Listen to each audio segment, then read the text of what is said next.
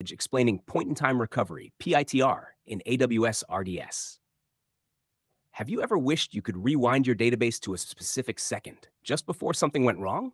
That's exactly what point-in-time recovery, or PITR, lets you do in AWS RDS.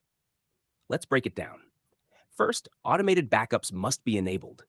Once that's in place, AWS RDS automatically takes a daily snapshot of your DB instance. And more importantly, it starts capturing transaction logs continuously, recording every insert, update, and delete. So how does recovery work?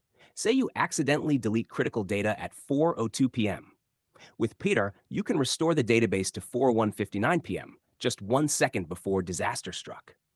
Here's how. When you initiate a restore, RDS begins with the latest full snapshot taken before your chosen time. Let's say that's from 4 p.m. It then replays the transaction logs recorded after that snapshot up until your exact target time. The system then spins up a brand new DB instance with the restored state, so your original data stays untouched and you're free to test or switch over safely. And all of this is built on AWS managed infrastructure, with logs stored in S3 and recovery down to the second.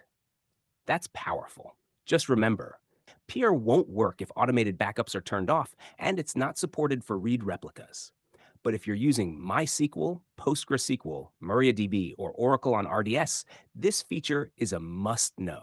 So the next time you need a database time machine, AWS RDS has you covered. Let me know if you'd like a